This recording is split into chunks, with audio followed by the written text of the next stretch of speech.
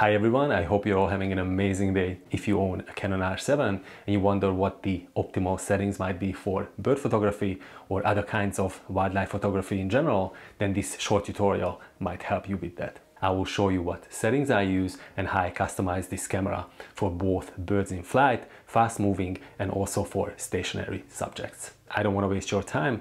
We're gonna hop into the menu and we will go through all the relevant, most important settings. So here we are in the menu, the very first sub-menu, which is about image quality. I've got mine set to RAW and I have got the JPEG HEIF option disabled. I only shoot in RAW. I use auto white balance most of the time. I think it does a pretty good job, but in post you can also change the color temperature later and adjust according to the scene or how you want to portray your subject. Custom white balance setting, nothing relevant here. And then the next one, the lens aberration correction. I've got both the peripheral illumination and the distortion correction disabled. The reason why I have lens aberration correction disabled is because I have found these to be slowing down the camera, especially when you are shooting at high frame rate. It might not be the case with this particular setup, but I've had this experience with both my 1DX Mark II and the Canon EOS 80D. All right. Next one, long exposure noise reduction is off and the high ISO speed noise reduction is set to standard. Page 6, that doesn't concern us. This next submenu contains one of the most important settings here. The drive mode is set to high speed continuous plus, which allows us to shoot with the mechanical shutter up to 15 frames per second and also with the electronic shutter up to 30 frames per second. And the interval timer is disabled.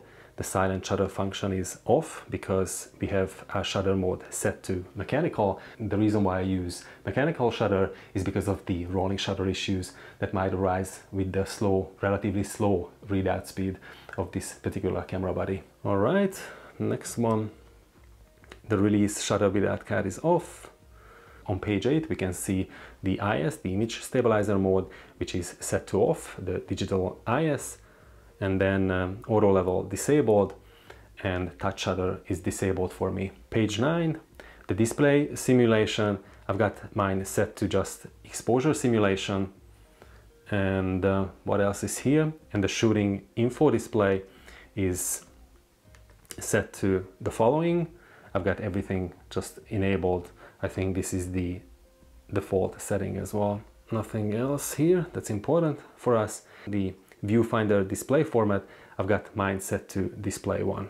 And this next one, the display performance, is one of the most important settings that we have to look at. I've got mine set to smooth and also the suppress lower frame rate box is ticked. This allows us to have relatively lag-free EVF.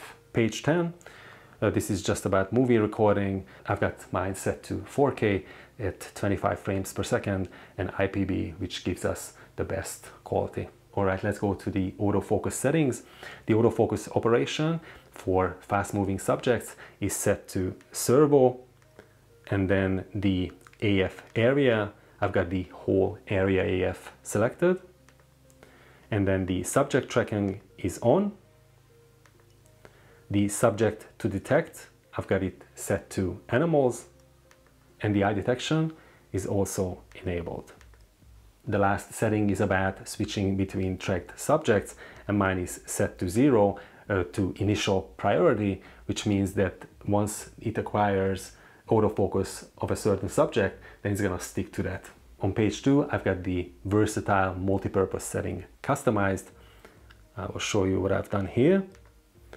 The tracking sensitivity is set to -2. It is set to logged on. The reason why I set it to lower value is because the lower the value, the longer the same subject is tracked if it leaves the autofocus point.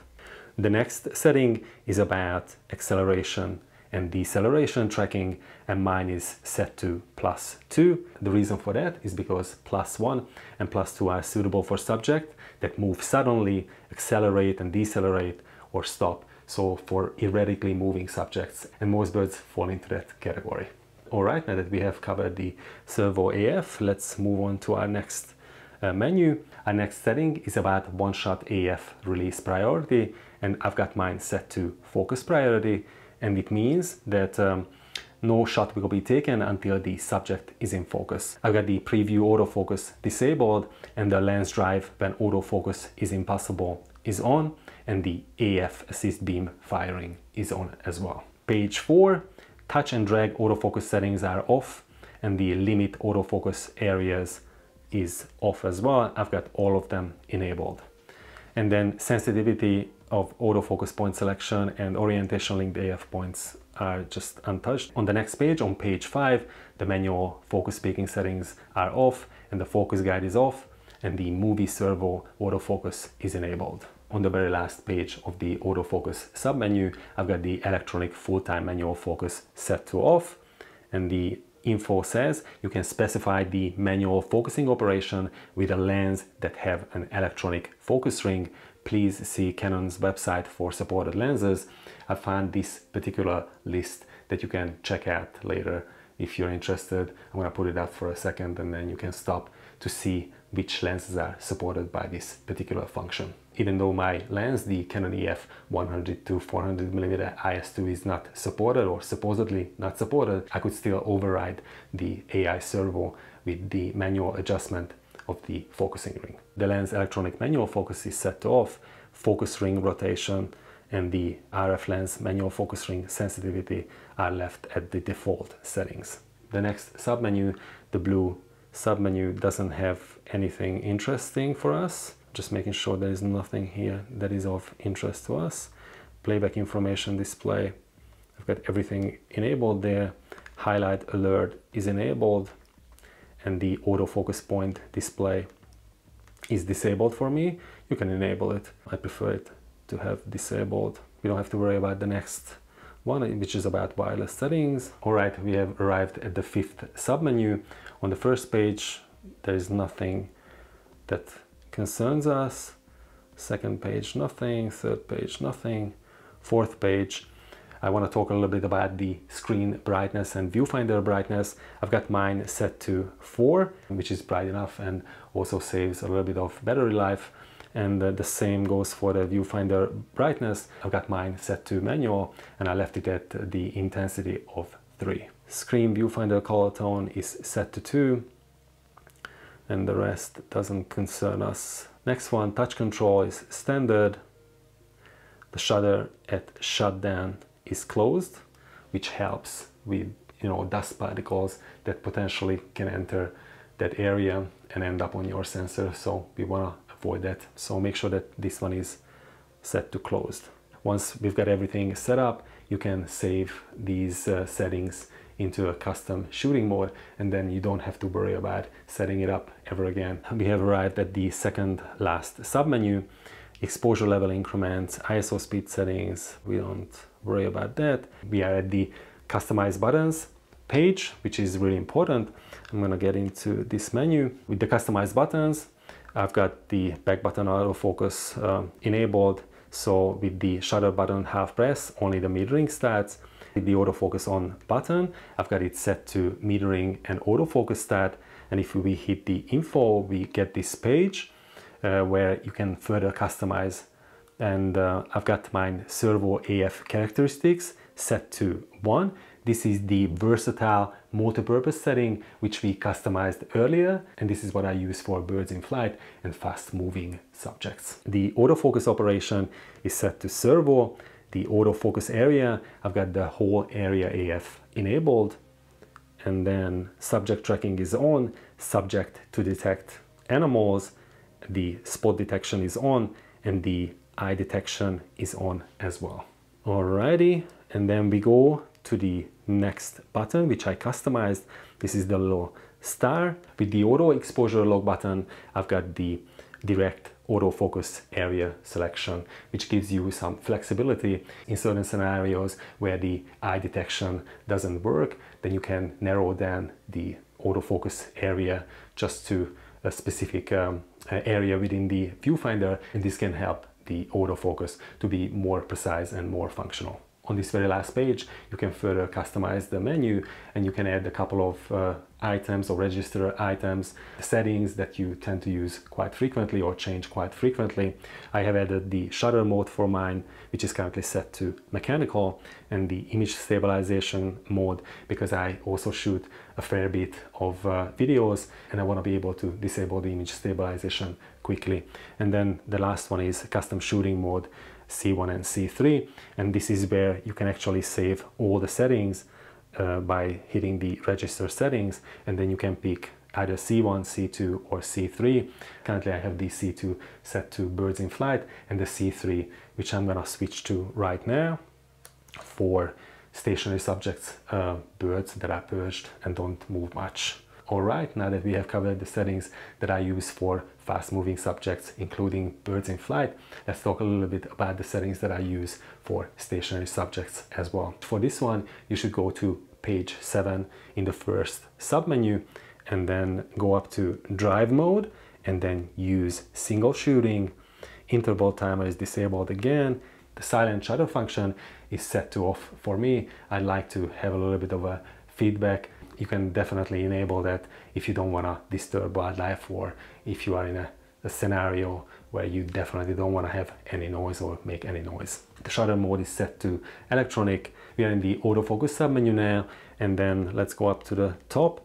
Here I've got the one shot enabled, and then the autofocus area, I've got the spot autofocus enabled, the smallest autofocus area besides the eye detection autofocus, which provides you with the most precision. Subject tracking is set to on, subject to detect is set to animals, eye detection is on, and the switching track subject again is set to 0. This one doesn't concern us now. We have already covered this. The one-shot autofocus release priority is set to focus. Alright, let's have a look at the customized buttons for the one-shot autofocus. Again, with the shutter button, I've got the metering start enabled instead of the metering and autofocus start. And with the auto exposure lock button, I've got the eye detection autofocus enabled. For me, these settings have worked quite well. When the eye detect autofocus isn't accurate enough, you can always switch back to the spot AF, which gives you very precise control as to what you want to have your focus on. I just want to briefly touch on the exposure settings, the basic default settings that I use for birds in flight. The shutter speed range that I recommend is between 2500 of a second and 3200 of a second, and the aperture that I normally use is between f5.6 and f7.1. Normally I go for f7.1, especially if the subject is close enough, because with greater depth of field, more of your subject will be in focus. The base ISO setting is 800. When there is plenty of light available during the day, that is a good base setting, and then you can deviate from that. Here are several images I've taken with the R7 and the 100 to 400mm telephoto lens.